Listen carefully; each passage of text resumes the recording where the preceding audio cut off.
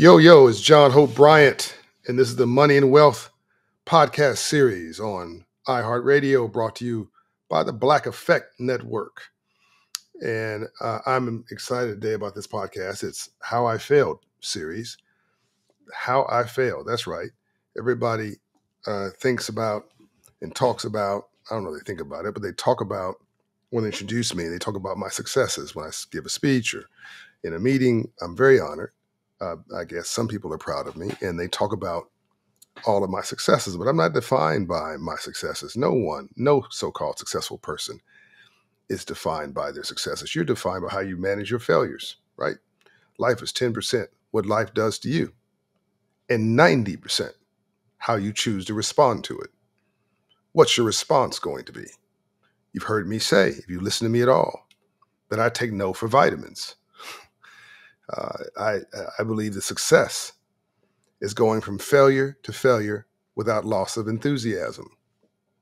Over, around it, and through it, I'm going to get to it. Nothing is going to keep me down or keep me or hold me back. Nothing. Now, that's great philosophy. Now, you heard me say, again, if you listen or follow my podcast, you've heard me say that rainbows only follow storms. You cannot have a rainbow without a storm first. All these things you've heard me say. If you've listened, followed me, you've heard me say these things, but they sound like platitudes. They sound like something out of a cereal box. They sound like some motivational series, motivational saying that maybe I got from reading a book or listening to some motivational speaker. Not true. No, no, no, no, no, no, no, no. You've heard me say I was homeless if you listen to me. That doesn't seem to resonate with people. They think it's that was he really homeless? I'll get into that in another part of this podcast, not this one today. This one is specifically around my business failure. Is going to be, again, how I failed. This is part one. So there'll be several parts of how I failed. And this one's called Falling Forward. I want anybody watching this who's trying to be aspirational in business or trying to pursue a career or trying to pursue an occupation, certainly trying to do something that no one's ever done before. People say that you cannot do. I don't want you to be discouraged. I want you to be encouraged. I want you to know that you can do anything that you set your mind to, right? And this is a lot about mindset. My last book, Financial Literacy for All, and I want everybody who has not already bought it to buy it. It came out number one in business or nonfiction on Publishers Clearinghouse and USA Today. Number, I think, 8 or 9 overall in USA Today, top 10 when it came out, and it's still number one in several categories online, including Amazon, in business and economics and business finance, right? And so here's a person of color who's achieving bestseller status, as a friend of mine who's CEO of a bank said, without being an economist. Bestseller status, and he's not an economist. And if you haven't guessed, I'm Black. So, did a bunch of stuff that people said cannot be done. But again, this is focusing on supposedly my successes. I'm telling you that my successes were defined, or my successes were made easier or achievable because of how I managed my failures. And I've always tried to fall forward, but I have fallen. I have gotten very close to the edge several times. My credit, I know what a bad credit score is. I had one. My credit was toe up from the floor up. I was so poor at one point, I couldn't afford an OR. I wasn't poor. I was just PO, P-O. Yes, me, John Hope Bryant. So let's now get into um, the details, right? Again, this book, Financial Literacy for All. If you haven't bought the book, buy one for yourself. If you already own one yourself, I want you to get a book, put it in the name of your family, write the name of your family or your name on the inside of the book, and donate that book to a Title I school, a poor, struggling, underserved school it's not a struggling school, but an under-resourced school in your neighborhood, or a public library in your name, and then offer to go in and volunteer and teach, because kids model what they see. Watch how you live your life. It may be the only Bible anybody else reads. Can I get an amen? People model what they see, and I want you to help give these kids something different to see. The book before this was Up From Nothing, my personal story. the closest thing to an autobiography of my life so far. I've got 6 books, 3 of which were absolute bestsellers, 4 were technical bestsellers. Um, and in that book, I talk about, in the book before that, the memo, I talk about mindset. Well, the memo is the business plan we never got. Up from Nothing deals a lot with mindset and my failures, not my successes. Financial Literacy for All is your toolbox, the operational software to succeed. But I want to weave together the rest of these, the rest of this fabric for you, because all too often, when somebody becomes successful, you don't relate to them anymore, or you don't think you do. You admire them, you maybe want to be like them, but maybe you don't think you can achieve what they've achieved because all you see is success. And that's not the way this thing works. Hank Aaron, who lived around the corner from me, God rest his soul, his wife, Billy Aaron's a friend of our family. We hang out with her. Um, God rest his soul. Hank Aaron had the record for the most what? Home runs. He also had the record for the most strikeouts. You cannot hit a bat. Sorry, you cannot hit a ball that bat has not swung at. Success has 1,000 mothers, but failure is a bastard child. It's an old Southern quote. No one's going to remember your failure, so don't worry about it. They will celebrate you. They will salute. They will applaud, or they will be jealous of your successes. But success is the greatest revenge, and haters make you better. So don't focus on what other people say. Don't focus on what you think you cannot do. Don't focus on your so-called failures. You're not a failure. You just had an experiment that didn't end well. You're not a mistake. You might have made a mistake. We're all angels with dirty faces, right? A saint is a sinner that got up. Are we preaching yet? Okay, let's get into this first How I Failed Part 1, How I Failed series Part 1, which is falling forward. And specifically, this is my Operation Hope. Now, anybody knows me knows I've created 40 or 50 enterprises. There are currently 5 or 6 divisions of my organization, Operation Hope. I'm sorry, John Hope Bryant Holdings, which includes Operation Hope, Bryant Group Digital Media, Bryant Group Real Estate, Bryant Group Ventures, Bryant Group Advisors. That's all part of Bryant Group Ventures. There's something I'm missing. I'm doing too much stuff. My affordable housing division, but anybody who knows me, right? I'm absolutely passionate about Operation Hope, and it's the biggest of its organization of its kind in the country today. It's the largest nonprofit financial literacy coaching organization in America. We've raised $4.5 billion for the underserved. We have millions of clients. We have offices in almost every state in the country, certainly over 40 of the states, hundreds of cities. And I'll get into the scale in a minute, but I'll just tell you we have 1,500 physical and satellite locations. We're the largest by far in the country. Annual budget, just for that part of my operations, that budget is $70 million plus. When you roll up all of my different entities, we probably have 90 million, give or take, of annual turnover, annual economic activity, and directed $4.8 billion worth of capital into underserved neighborhoods, prime capital. But it wasn't always this way. It was dang hard when I started with a $61,000 operating budget in South Central LA with Operation Hope after the Rodney King riots in 1992. And when I started in 1992, and actually that $61,000 operating budget was the success of that year. I actually started with a budget of zero. I had to borrow the money from my own company to start it because no one believed in it. People actually laughed at me. They literally laughed at me and said, this will never work, and rolled their eyes. Oh, here comes John Hope Bryant. Oh, financial literacy. Oh, capitalism. Oh, right? They just would roll their eyes at me. And I wasn't doing what everybody else was doing. I wasn't doing it the way they were doing it. I wasn't trying to help my community in a way that my community was used to being helped. They were used to seeing somebody trying to offer them a hand out, not a hand up.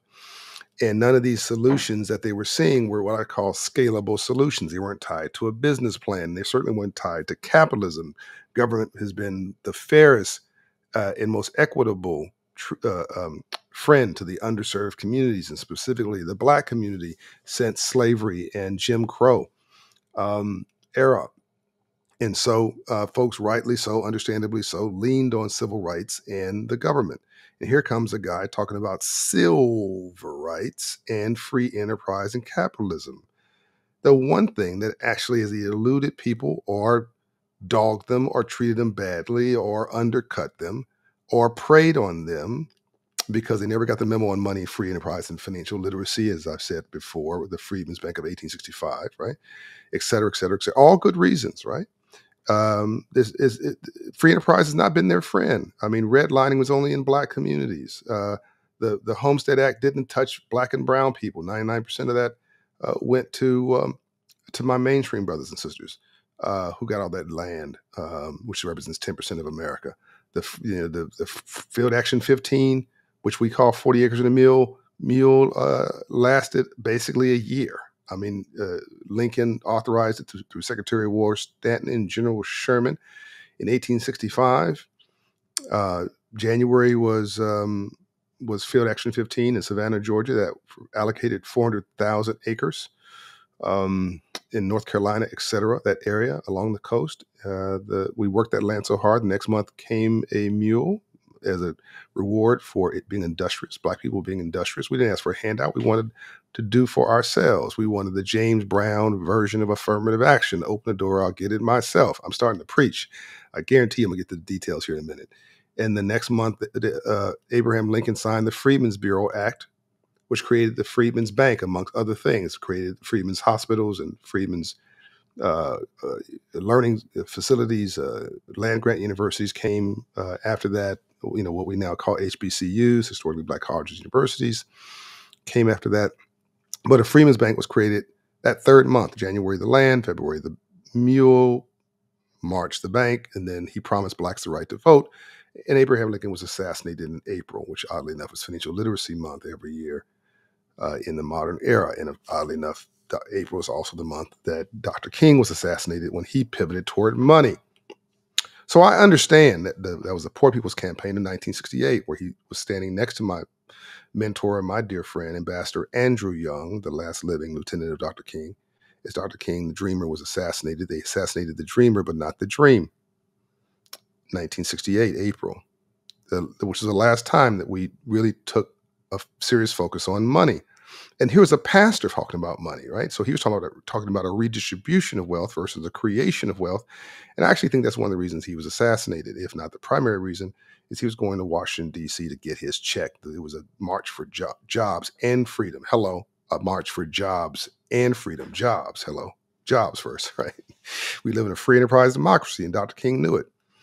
So, and they killed him before he got to his first march. They assassinated him. So, in the backdrop of all this, here comes this young man from South Central LA, me, talking about free enterprise, talking about capitalism, talking about, we can set ourselves free. In the backdrop of the story of just the modest history I just told you, and I didn't even go into post-slavery, talk about the Jim Crow situation and sharecropping, which my grandfather, R.B. Smith, I cover this in the book Up From Nothing, and I mentioned it again in Financial Literacy for All. R.B. Smith, born in 1871, was born into sharecropping, where you work the land, but you never own it, and you can't get out of debt. It's like payday lending times 100, okay? And so I understand the trials and tribulations. And again, all the false promises, affirmative action created for African Americans, which was a watered down version of true economic empowerment that came after the war on poverty from Johnson, who would put a real money and real resources to try to make things right. And then, of course, the Vietnam War got him distracted, sapped him and the nation of its energy and its resources, and he shut these programs down. And so the affirmative action was a pivot after that, and that was watered down by the courts, shut down, and that then, thank God, left to at least the empowerment of women. And it was initially white women who benefited from affirmative action. And that was 1972, 1974. I covered that in a Time magazine article I wrote on the untapped power of women and how women changed America and changed, by extension, the world in 1970s. And to this day, are 25% of the GDP, gross domestic product in this country. Like, once again, these are just some antidotes on what's has held up African Americans in particular, but whether you're African American or Latino or Asian, and from an underserved part of Asia, a group of Asians that don't get, that were not, did not come here to America with enormous resources, or help from home or relatives, or if you're poor white. I mean, there's all these groups that were left behind, who may not subscribe to, this model that I was professing. By the way, out of all the ethnic groups in this country, and there were a couple hundred of them, there are a couple hundred of them that you can identify, in this country, that mostly used free enterprise and capitalism to come up. Only three groups that were left behind did not use those tools: African Americans, not African Caribbeans, not African Africans, African Americans, right? Native American Indians, and poor whites. So here I am coming out in with regard to one of these groups, these groups, African Americans initially. We now serve all three of those groups, by the way. We just opened a Hope Inside on a Native American Indian, I don't know if it's a reservation, but it serves a reservation, land. We just opened that up with Wells Fargo, recently. We also serve poor white communities with First Horizon Bank and Regions Banks and others in the South, and Truist, et cetera. But most of our locations have, served the underserved African American population, a population that absolutely rejected what I'm talking about for good reason. But nothing kept me down and nothing stopped me. I knew I had a vision and I knew it would work because it was a radical movement of common sense. But today I now recognize I was professing something that Ambassador Young on the brain, that my friend Quincy Jones told me, which was prophetic. He said, "John, it takes 20 years to change a culture." 20 years to change a culture. So what you're about to hear is an overnight success in 20 years. So if you're listening to this in your car, you're about to get to the good part. Hopefully I inspired you with the first part. If you, are pressed for time, but you've listened to this thus far and you want your girlfriend or your best friend or your guy friend or your child to listen to this, but they have less time than you tell them to start at the 17-minute, 40-second mark, because that's when John gets to the goods on the how, what, and where of how he failed, part one, and how he fell forward. Here we go. So I founded Operation Hope in 1992 after the Rodney King riots. I will save the overall how did I get it done, how did I start story for a separate podcast that I will do on how I built Operation Hope. So wait for that one. My first failure. So I raised $61,000. By the way, why am I bipartisan? I got it from a mayor who was Democratic, who got it from a president who was Republican. Mayor Tom Bradley of Los Angeles asked then President George H.W. Bush, a Republican, on his way out, to help this young man. And there was only $61,000 left in the outgoing Bush administration and the SBA that the president could get his hands on. And I will forever be thankful for those two gentlemen, for helping me get started with the $61,000 grant. I got it from the SBA, a 7J grant. So I started Operation Hope with that and plus some money I loaned Operation Hope. I then had got a chance to get a $600,000 grant from, I forget the name of the company, and probably good, I don't remember their name. Actually, I think it was U.S. Trust. It was either U.S. Trust or Northern Trust. And I had applied for a grant for $600,000, 10 times my budget at that time. And I got an approval, right? This is right after the Rodney King riots. I was ecstatic.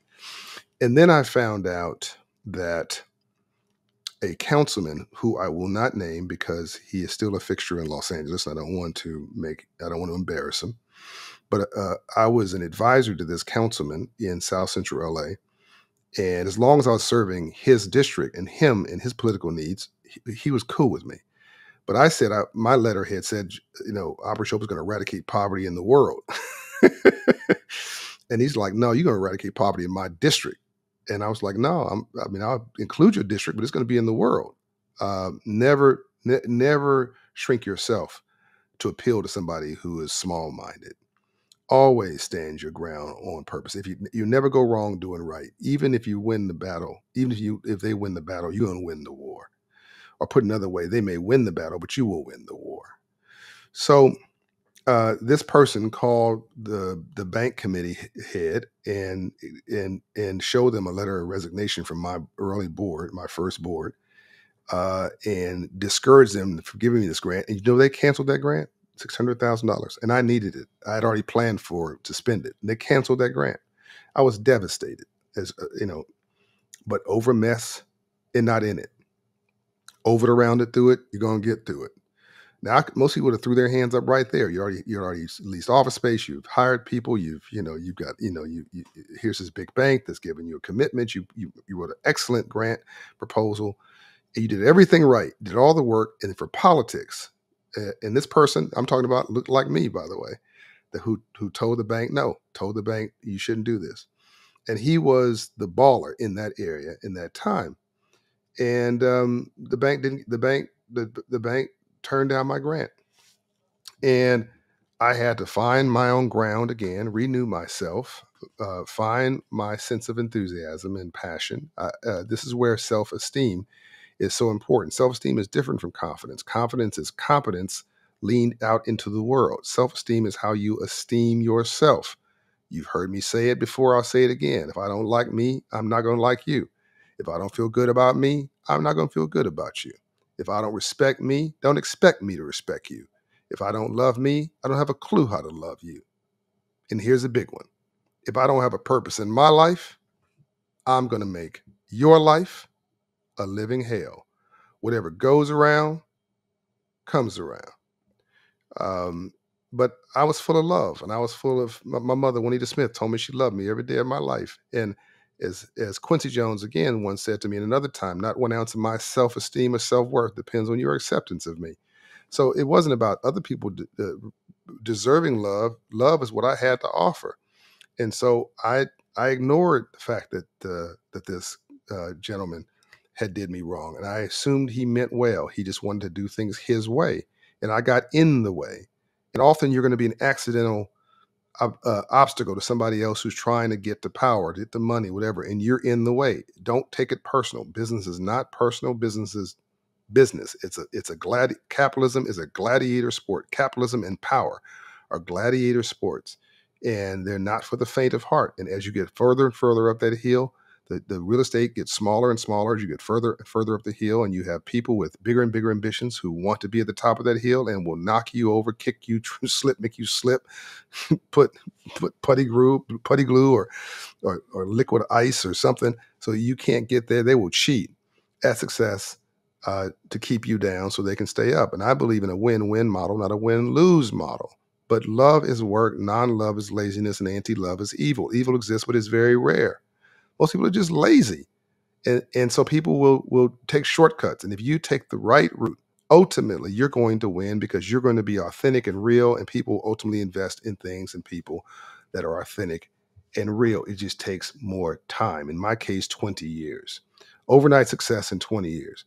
So in 1993, Marla Gibbs got an actress and community activist owned the Vision Center complex in South Central LA, in Lamert Park. And she rented at a very affordable rate a facility for us, and we opened the first Operation Hope Vision Center. My brother Lance Triggs came to me, worked for me for what was then a temporary job. He had left the airline industry and just needed a temporary job for 6 months. He's been with me now for going on 30 years. And he runs the biggest platform in the country for financial and economic empowerment for people of color. And that's his living legacy. Came with a part-time job. But that first Vision Center didn't work. We did it. We ran it. We didn't know what we were doing, but we were trying because people were saying I was a lightweight and I was giving speeches and I was talking a bunch of mess. The LA Times wrote horrible articles about me. I was just this big mouth, and I ran my mouth, and people player hating on me. Oh my God! From all angles in the Black community, because again, I was messing with people's power. And they're trying to figure out, is he trying to run for office? Is he trying to be a politician? Like, what he's trying to take our position, our place, our space. Again, it wasn't personal. I didn't take it personal. They just I was in their way, and so um, I just kept moving, kept my head down, right? And I remember Lance would call me and say, "People keep coming in the office looking for eyeglasses." The Operation Hope Vision Center, different vision than I had in mind. So the next year, I had an opportunity to upgrade my software. There was a bank that was in trouble. This is where the story gets interesting now. There was a bank that was in trouble, Hawthorne Savings Bank. Doesn't exist anymore, I don't believe. Hawthorne Savings Bank was chaired by a now friend, Tim Chrisman. I didn't know him back then. The CEO of that bank was a guy who resembled a racist. And I say he was a racist. I don't know he was a racist.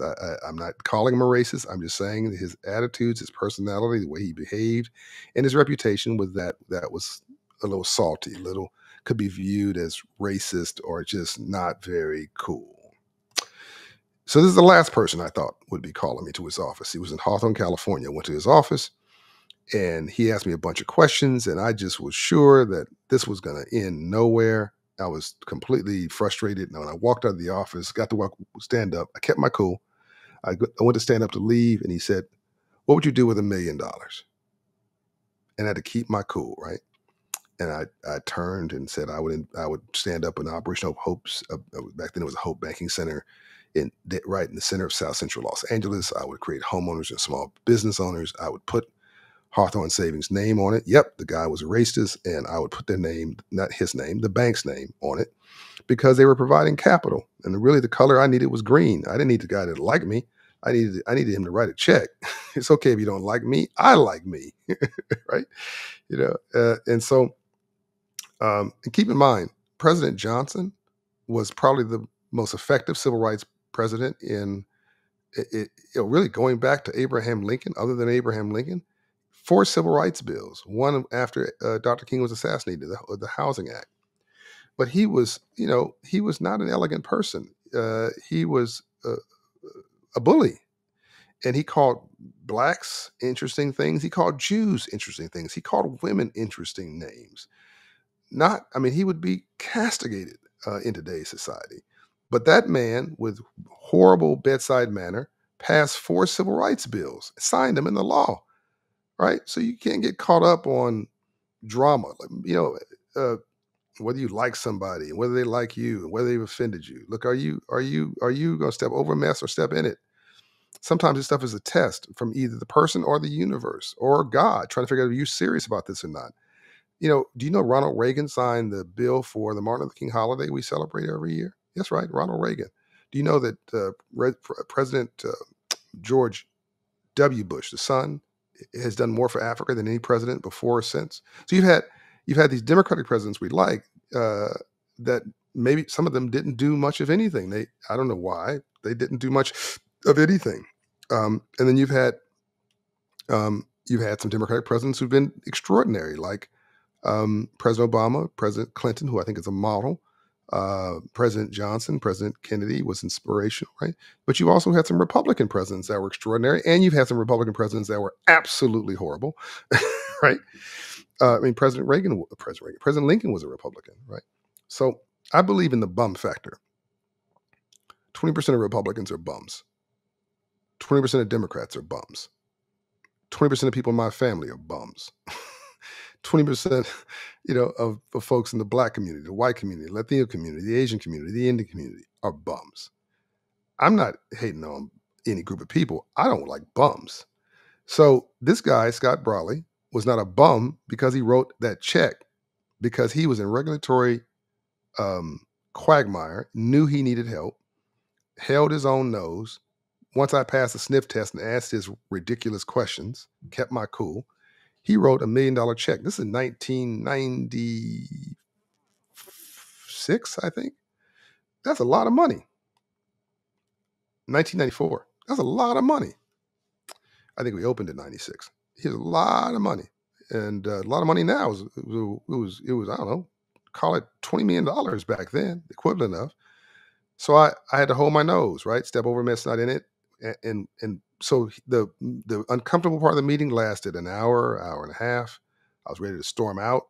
Um, but the part where he committed $1 million, I mean, I was standing up, answered a couple questions that took 3 minutes, and they to his word, he wrote that check.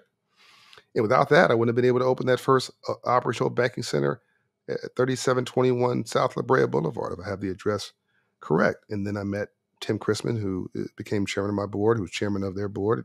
And I usually, yes, complain about Scott Brawley to Scott's face and to Tim's face. I did it respectfully.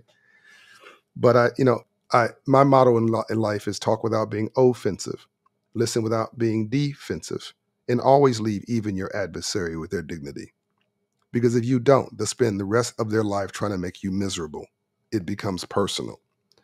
Built that Hope Center, hit success. Then I wanted to expand the Hope Center, and I wanted to put a cyber cafe, inner city cyber cafe for internet access back then, in the cyber cafe, and we didn't have any money, and so I went to Washington D.C. to look for money, and I was turned down wherever I went. Well, I went to Washington because I couldn't get money out of anybody in California. Again, I wasn't really respected in Southern California, where I was born, where I was raised, where I lived, and where I built this thing. Again, I wasn't part of the establishment, so many people rolled their eyes at me. So I had to go out of town to try to get capital, and I flew to Washington D.C.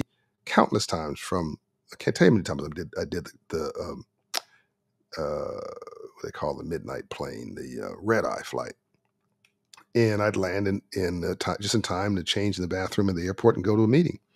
So at some point, I met Vice President Al Gore and knew he loved technology. And I kept trying to get to this man, kept trying to get to him. At this point, I think he was running for president, if I'm not mistaken. And finally, I got in front of him at his residence, the vice president's residence, and I gave him my vision. And mind you, I've been trying now for a couple of years to get his attention unsuccessfully, and I knew he was a techie. So and Vice President Gore is probably right why we have the internet today, by the way, or email. Well, no, email and the internet. He doesn't get credit for it. It was originally a government. Those were government solutions that came out of the military that they commercialized. Okay, so he listens to my vision and he says, "Well, great. I think this is great. I'm going to come out in a couple weeks and I'll cut the ribbon for you." And I was like, all I just said was yes. So I leave there, and I don't remember the exact chronology here, but I know I called the EDA, the Economic Development Administration. And I said, the Vice President of the United States of America is coming out to cut a ribbon for a Hope Center that I don't have built and I need money for. And I think, I think the government's going to be embarrassed if you don't support this. The vice president's coming out. And what do you need? Again, I forget the numbers. Let's just say it was 300,000. I needed $600,000. So I needed the government to put up $300,000. So the government did, but you got to match this funds. So then I went and called Steve Ryan, who's my attorney to this day in the board of Operation Hope. And he didn't know me. And I told him my vision. I knew he represented tech companies. And he's like, "Who is this? Who are you on the phone?" And I'm like, "Look, you represent this company, that company, this company. You're the lobbyist in Washington. Don't you want your companies to look good in front of the government? I got the Vice President of the United States coming out. I got the EDA, U.S. EDA to make a commitment, but it needs a matching grant." And he's like, "Look, meet me in New York. My wife and I are going to be there. Meet us at this restaurant." I think it was the next day. I flew out and I met him at a bar. And I hate bars. I met him at a bar, gave him my vision. His wife checked me out. I now know that was the case. And she said I was okay. And he said, "Okay, I'm going to arrange a conference call for you." So with some tech companies. And they're on the phone. And I gave him my vision. And I remember a lady got on the phone from one of the tech companies and said, "This is impossible. It'll never happen." And I said, "Get off the phone immediately. Please, please exit the line. Like, if you don't believe you're wasting your time, by virtue, you're wasting all of ours, because the people only have 20 minutes on the line. But I need to be able to have the rest of the time to explain to those who are willing to listen what I am trying and what I will do. So will you please exit the line? Thank you very much." I didn't scream at her, raise my voice, or curse her out, even though she deserved it. She on the line to be rude. She got on the phone to say that this didn't work. So she exits the line. And I gave my best passionate pitch for 5 to 7 minutes. I shut up. And then each company starts saying, well, we don't have money. We can't get money to you this quickly. I said, well, that's fine.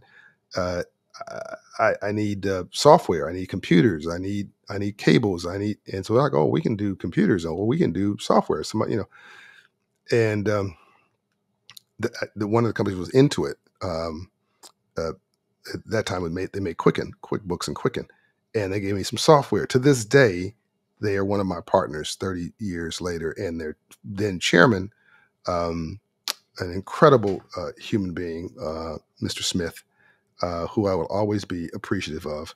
Mr. Smith is now in charge of a major university in West Virginia, and he is a $1 million donor personally to Operation Hope, um, uh, um, to our 1865 project, and just a wonderful human being.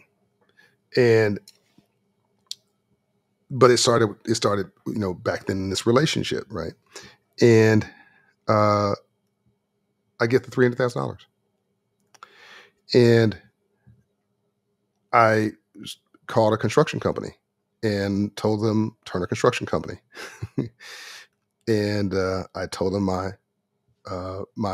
dream, and they're like, "Well, why should we do this?" I said, "Well, I got the government coming. The Vice President of the United States, by the way, is Brad Smith, who's now president of the biggest university in West Virginia, and I think he's almost a billionaire, and again just put $1 million into Operation Hope, but cumulatively into it put millions and millions of dollars into Operation Hope from this first little in-kind grant of some software. So I called Turner Construction, didn't know him, told him I got the Vice President of the United States coming. I've got these major companies and the U.S. government made a commitment, and I need for them to do this. And they said, "What are we getting paid?" I said, "No, you're doing it. I'd like you to do it in kind. I'll give you a charitable grant receipt. You'll look good in front of the federal government. You'll look good for these tech companies. You'll look good in front of the community. Don't you have a community relations commitment and budget?" So they did it for cost. Um, and I built the cyber cafe, and the Secret Service came out. I literally one day, my president back then was Fred Smith. I remember one day, the construction company was out there. They're like, "What do we do?" It was a retail complex. What do we start? I just took my hand in the middle of the building and said, "Well, bulldoze this part." I think it was the north part.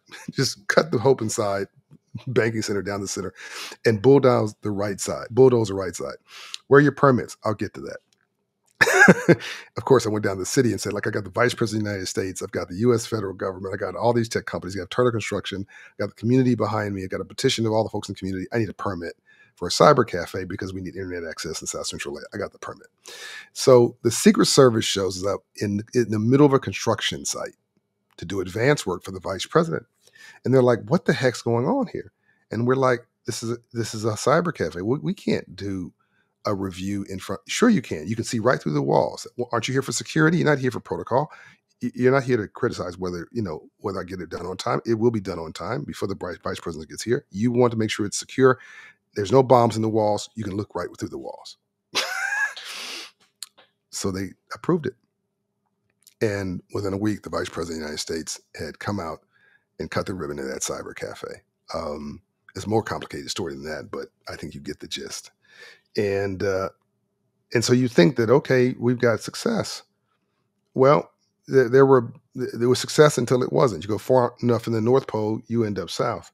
I then get, so here's some more momentum. I then get E-Trade in 2001, who puts up 7-figure commitment to open up, because they had regulatory problems with the federal banking regulators. They were a non-branch bank. They were online only. So I was going to be their only, as you can see, I've always turned somebody else's problem to my opportunity. So I was going to be their branch network in the community or in any community. And so they put up a 7-figure commitment to build an Operation Hope banking center powered by E-Trade. And we had one in Anacostia. I believe it was our first one ever. And we had one in Harlem. I think it was on the corner of Frederick Douglass and something in Harlem. We had ultimately 11 Hope banking center locations funded by E-Trade.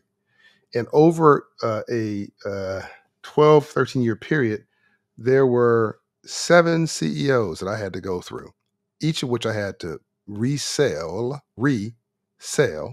on this vision. Now, I haven't gotten to the ultimate failure yet. This is the warm up. So, uh, 2001, the partnership started. Kosovos, he was CEO for until 2003.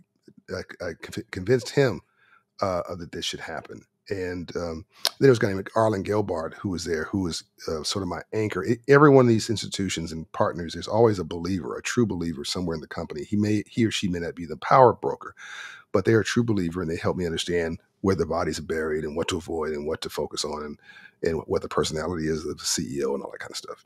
So Arlen, thank you very much. So Christoph's served in 2003. He said yes. Then Mitchell Kaplan came in, and he was CEO until 2007. And I convinced him, and he said yes. Each of these were renewing 7-figure commitments for these Hope Inside to fund them, to keep them open. Then came Jared Lillian, and he was acting CEO for a short time. Then came Donald Layton, who was appointed in 2008 and served for a year to 2009. He was only there for a year, but I had to sell him. Then came, and you can't get upset. You can't get frustrated. You can't say, I've already sold the last person. Nobody cares, right? What I tell you is capitalism is a gladiator sport. Here comes Robert Druskin, who served as interim CEO from 2009 to 2010. Then here comes Steven Freiberg, who was from 2010 to 2012. That was 2 years CEO. Here comes Paul Idzik, who assumed the role from 2013 to 2016. Now, I can't be certain, but I'm pretty sure that it was Paul that cut my throat. E-Trade was having some horrible financial problems. I don't blame them. They were having horrible financial problems, had to restructure the whole company to cut out $100 million of spending. Guess what got cut? Right? Guess what was on the first thing on the chopping block? So this new CEO came in like, what's this Hope and Operation Hope stuff? We're spending how much money? Well, no, $1 million something a year. We can't do that. And so I got to notice that they never wanted me to go and meet with the CEO, because they always knew if I met with the CEO, I'd find a way to separate them from their wallet. So they would not let me meet with this guy. The answer was just no. I got a letter, an email. Sorry to tell you, da da da. I had to negotiate a transition period. They would fund it for another a year. They wouldn't just drop me. They wanted to drop me within a few weeks. You can't. I got payroll, this and that, and the other thing. You can't just drop me. I need time to find a new partner, new sponsor. So they gave me as much as a year to transition out, so they didn't have any embarrassment on their end and more regulatory problems. And I got a lifeline. So now it's 2014. This is where it gets interesting. At 2014, E-Trade dumps me on my head. And I remember it was a Friday evening, and I called my staff. My team. It was Friday evening, 6 p.m. I remember I was driving up to my house, my old house here in Atlanta on Moheb Street. And I called my team. I said, I need to meet with you all that are available. Wait a minute. Was this Atlanta? Yeah, I was in Atlanta. I need to meet with everybody who's available in person or by phone. It's important. It's urgent, actually. Now, this was a bit of a relief that I got canceled from E-Trade, because I also knew that my business model was not sustainable. So I had these boxes, these Hope Inside banking centers. Like, don't be committed to don't be rigidly committed to anything. Be flexible. Why does a drunk driver not get hurt in these accidents? They're flexible. They're fluid. They're loose. I'm not promoting drunk. I'm horrible. I think drunk driving is a horrible thing. I'm just saying that one of the benefits of being drunk is that you're loose. So oftentimes they don't get hurt. Where the person who's sober, gets really rigid and grabs that steering wheel, and of course they get broken up. And so I was not rigidly attached to anything other than success and upgrading my software. I believe God gave you 2 ears and 1 mouth, so you listen twice as much as you talk. And I knew this business model wouldn't work. I mean, I paid the landlord, I paid the janitorial services, I tried to get minority vendors to fund the minority vendors. So all my vendors for these places where I rented these boxes, these 5,000 square foot boxes, I rented Hope Empowerment Centers, which had a cyber cafe in it at that point, and a counseling center and all that stuff. But I paid all the utilities, all the bills, whatever. I was going broke. I had more money going out than coming in. The sponsorship money wasn't covering it. I had no surplus, and the janitor started suing me because I wasn't paying them on time. This was a minority janitorial company I hired to try to serve the community and help the community. They sued me, rightly so. I wasn't paying on time, and they're like, "Well, you're a bum." Right? Not E-Trade was a bum. I was a bum. E-Trade's name was on the side of it, on the outside, but I was the one who made sure that we hired minority vendors, and so it was personal to them, to me. Like, tell John Bryan to pay this bill. So I'm like, how did I get here? No good deed shall go unpunished. And I'm like, this got to be a better model. And then my employees told me, by the way, we got to tell you, even poor people don't want to come to a location that seems to serve poor people. And middle class people definitely don't. So on top of all that, I had these locations, 11 of them, that were getting decent engagement and traffic. But we had to go out in the community to get the clients. They wouldn't want to come into the center unless they're using the cyber cafe because it was known as a place that solved or served the poor. I learned all kind of lessons in this example. So I said to my team, how many locations do we have? 11 locations. Okay. How many of these locations are unsustainable? 10 of them. Wait a minute. Hold on. You're telling me before E-Trade cut my throat, cut our economic lifeline. And I'm thankful for E-Trade, by the way. They did what nobody else would do for a decade. You're telling me that before they cut the funding, that these models were unsustainable. Yes, we were deficit funding them. So, okay, we're going to close every location that is not taking care of itself. This look on people's face on this Friday night was pure terror. What's the one location that is working? Well, it's a location with Bank of the West. It's in California, in Oakland, in the Fruitvale area. I think it's called Fruitvale Station. Why is it working? Well, I remember I cut the deal with the CEO. I asked him for $1 million. I had a shtick. I want $1 million and a half. It had to have 7 figures to build a Hope Center and run it for 3 or 4 years. And the CEO said no. It was Don McGrath, and then Michael Shepard after that. But it was Don McGrath. Remember, I love Don McGrath. Don was like, "I love you, John, but no, I'm not giving you any money. Tell you what I'll do. I mean, I will build the center for you. We're building a branch. You've inspired me to build a branch in an underserved area. I'll build the branch. I'll let you have. I'll give you half the branch. You can co-locate with there with me. Deal?" I'm like, "Ugh, yeah, yes, deal." Best move I could have ever made. Why? I had no utility payments anymore. I had no lease payments there anymore. I had no janitorial payments anymore. That was all Don's problem, right? Now I'm a software company, right? I'm providing solutions, and I put a sign on the wall in the bank: no loans denied. The civil rights movement. The sign was in silver. No loans denied. We got to find that sign. It's historic. I gotta get it up, put it in our archive. You were approved day one from Operation Hope, subject to the resolution of your primary denial factors. And my coaches would reverse engineer you into a loan approval, walk you across the aisle to the bank branch, and get you approved for a loan. And we paid nothing, and they paid me enough money to pay my staff. So they sent me a check for a few $100,000 a year, but I had no bills. Whereas before I had a grant check coming to me, but my bills were 30% higher than the money I received from the sponsor. So when your outflow exceeds your inflow, then your overhead will be your downfall. That's financial literacy 101. Can I get an amen? So this was a blessing. And so I said, well, we're going to model everything on this Bank of the West branch in Oakland. This is what I want everything. This is what I want everything to look like. So then I flew back to home to Atlanta. I grew up in LA, but at this point I lived in Atlanta thanks to Ambassador Young. I remember Ambassador Young told me one day I brought him in to meet a mayor. I won't say which one. And he's still around. And he asked me to meet with Ambassador Young. And I brought Ambassador Young in, and he let me sit on the floor. The mayor did in the meeting. This is a meeting he requested with Ambassador Andrew Young that I arranged, and that was a power play because people thought this young charismatic guy who can raise money, he's going to try to run for office. And so these were power plays to send a message to me, to put me in my space, in my place. So I take the meeting's over. I sit on the floor. I didn't mind. Gave me good stretching, good exercise. I'm still in good shape. So I took Ambassador Young to the airport, and he says, you got to move out of LA, right? Excuse me? He said, John, everybody thinks you're going to run for mayor or councilman or governor or whatever. No one believes you're just doing this for the right reasons.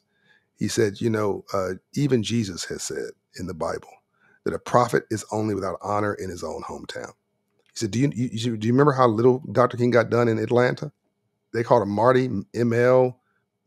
They called, they never called him Dr. King in Atlanta because they player hated him, and he couldn't get anything done in Atlanta. He got things done outside of Atlanta. He said, a prophet is only without honor in his own hometown. You got to leave LA, go do some great things someplace else, come back as an honored citizen later as a guest. That's what I did. I moved to Atlanta. It worked like a charm. And so he was right. Again. I did this deal with, I went back to Atlanta, met with the bank, the CEO of SunTrust Bank, which is now Truist, Bill Rogers. He didn't like me initially either. I mean, he liked me, but he was trying to figure out whether he could trust me with some money, right? And that was, again, instincts were all right. That's what bankers are supposed to do, is check you out. And Jim Wales, who was the original CEO, who I fell in love with, I love Jim Wales. He's retired now. And that's another story for when I talk about Operation Hope and unpack that. Jim Wells introduced me to Bill Rogers. Bill Rogers took a long time to warm up to me, but we warmed up. We're dear friends now. And he became president of SunTrust and then CEO. And I went to him with this vision. I want to bring hope inside of SunTrust, then SunTrust, now Truist. And he's like, interesting idea.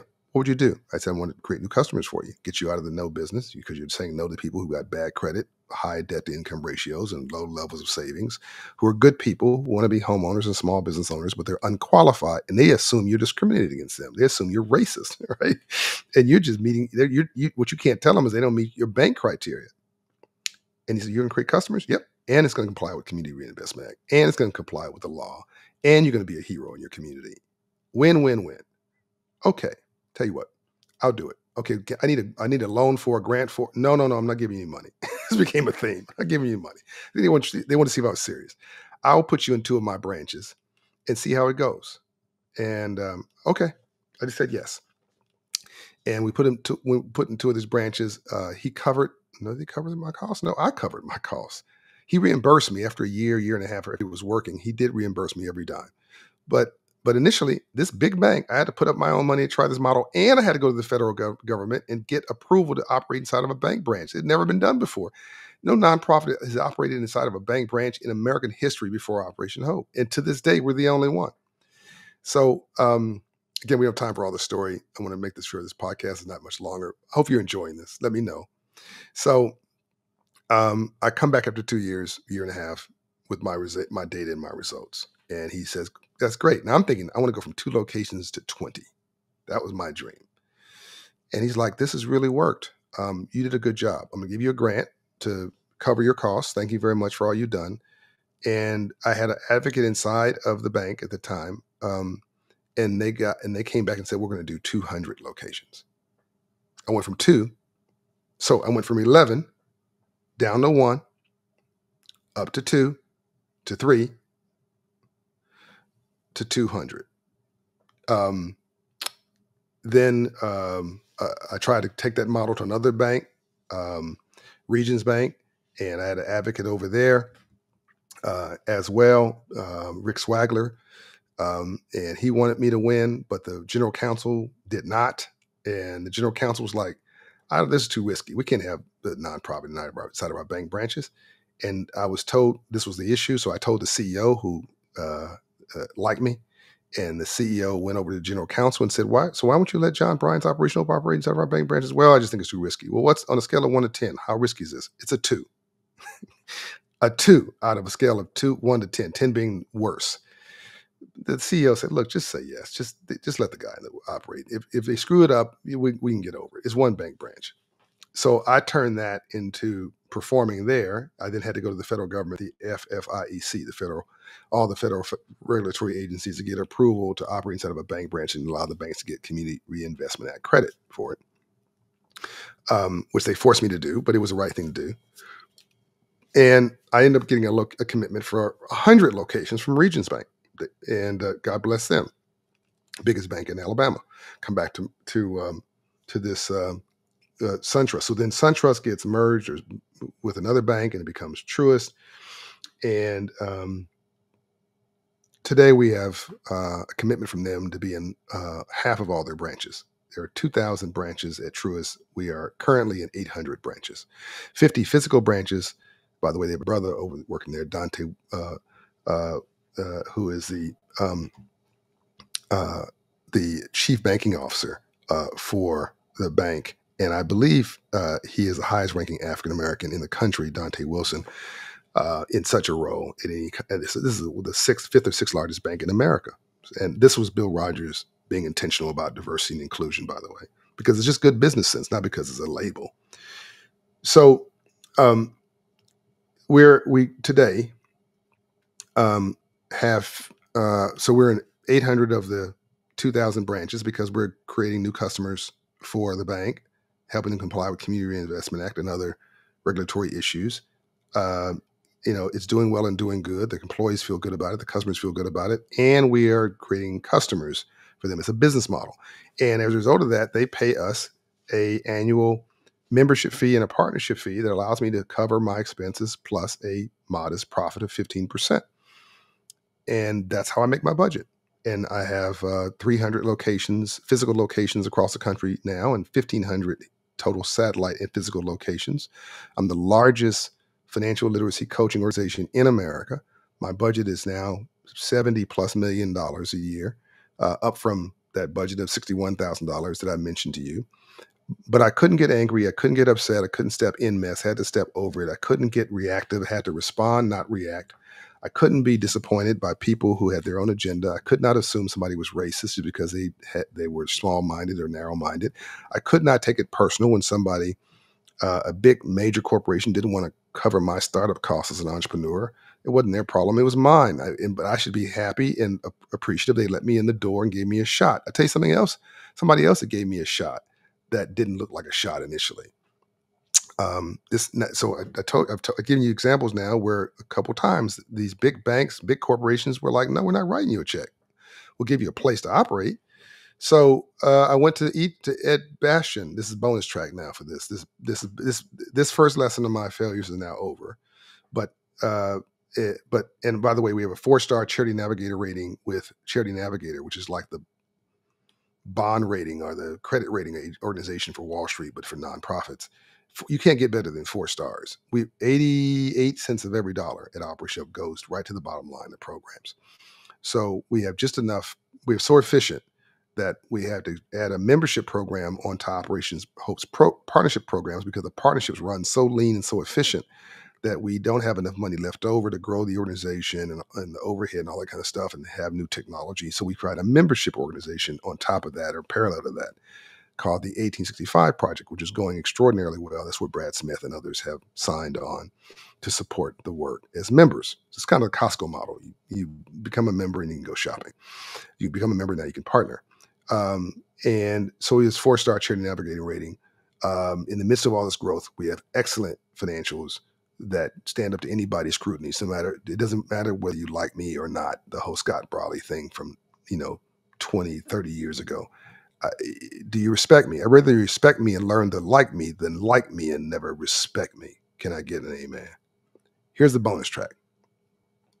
By the way, send me a note. Put something, if you watch this on social media or one of the platforms in addition to the podcast or YouTube or whatever, please make a comment of what you liked about this podcast and what you would have liked me to uncover or I didn't explain. And when I do my financial literacy live book events on Facebook and LinkedIn, I will cover it for Financial Literacy for All, my book. I'll cover the questions that I see noted. Here's the bonus track. Ed Bastian, CEO of Delta, good friend. I love the guy.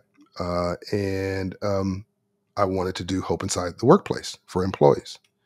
And I gave him my spiel and my pitch. He said, "That sounds really good. I think we should do that." And he told me who to call. So I called Joanne Smith, the Global Chief HR Officer, who had her own power. And she's like, "I think we're good. I think we got some way. This program is here already." And I'm like, "Well, that program only helps pilots and wealthy executives. I mean, the company's investing investable assets. People I'm talking about, the employees I'm talking about got too much money into their money. They don't have any investable assets. They got cutoff notices, pink slips, right? And their credits toe up and flow up like mine was." And she's like, "No, I think we're good." I said, okay, well, can I do a pilot inside of Delta? Huh? Yeah. Just let me do a pilot and I'll pay for it. Okay. See the theme? So I would do a pilot inside of Delta Airlines and for 18 months and I pay for it. And then again, it's one of the biggest airlines in the world. I pay for it. So small nonprofit. We produce results, keep sending reports to Joanne, and she's listening and she's reading them, but there's no action. I keep doing it, right? Keep reporting out, stay focused, stay consistent. You don't win a baseball game with home runs. There's base hits and bunts, right? And that add up. A score is a score, whether it's sexy or it's boring. A point is a point. A score is a score is a score, right? A goal is a goal, right? So pandemic hits, and they get $1 billion of withdrawals, emergency withdrawals from their 401k plan from their employees overnight. No protesting, no warning, no screaming, no hollering. People just hitting their computer at midnight because they were petrified. Their employees. I get a call the next day. John, how quickly can you be nationwide? Excuse me. Yeah, I get it now. That we missed it, and you did, and you caught it, and that your work works, and I need your help. And I said thank you to her. I mean, that lady. It took a lot of courage and a lot of wisdom. And I've told her this privately and publicly. It wouldn't have worked if Ed had just shoved it down everybody's throat. It wouldn't have worked if it was by dictate or whatever. It worked. I had to prove it. And this lady would have resented me if I'd gone over her head, right? Ed got me to the door, but I had to get through the door myself. Again, I believe in the James Brown version of affirmative action. Open the door, I'll get it myself. Joanne and I work together on a program that is now a model for the whole corporate sector.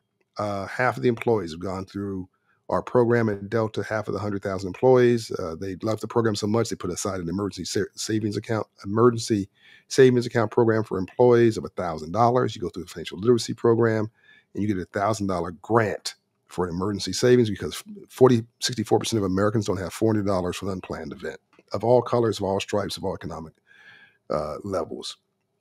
And we all learned a lot of lessons. Half of those making $100,000 a year are living from paycheck to paycheck. 30 of those making $250,000 a year, paycheck to paycheck. 70% of Americans living from paycheck to paycheck. Everybody, whether you're white, black, red, brown, or yellow, you want to see some more green. So we created this program and very highly successful. You can go to Delta Financial Wellness. I think it's deltawellness.com, I believe it was, or go to Operation Hope, or just search Operation Hope and Delta Hope inside the workplace model. The data, it was unbelievable of how this has transformed their employees' lives. And now we're about to start a new program with them that's even more exciting. Stand by for that. Rainbows only follow storms. You cannot have a rainbow without a storm first. And by the way, Delta now is the biggest airline in the world, the most powerful, the wealthiest airline in the world, the biggest airline in the world, operating at the busiest airport in the world, and the most profitable airline in the world. And a leader in their space, and they do profit sharing with their employees every Valentine's Day. Do a couple $1 billion of profit sharing. So once they meet their requirements for their shareholders, and they share the rest of the profits with their employees, and they do financial coaching on the bottom end to make sure nobody falls through the cracks. That's what we do with them. We're getting credit scores up, debt down, savings up of their employees, which gives them confidence. I believe the financial literacy coaching is what healthcare was 40, 50 years ago.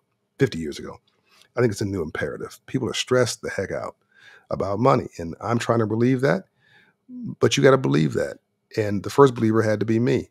But it took me 20 years to be an overnight success. And I'm trying to make sure that you can do it in less than that. And if it takes you that long, I want you to know that there is a rainbow at the end of this storm. But hopefully I can turn my 20 years into your 2.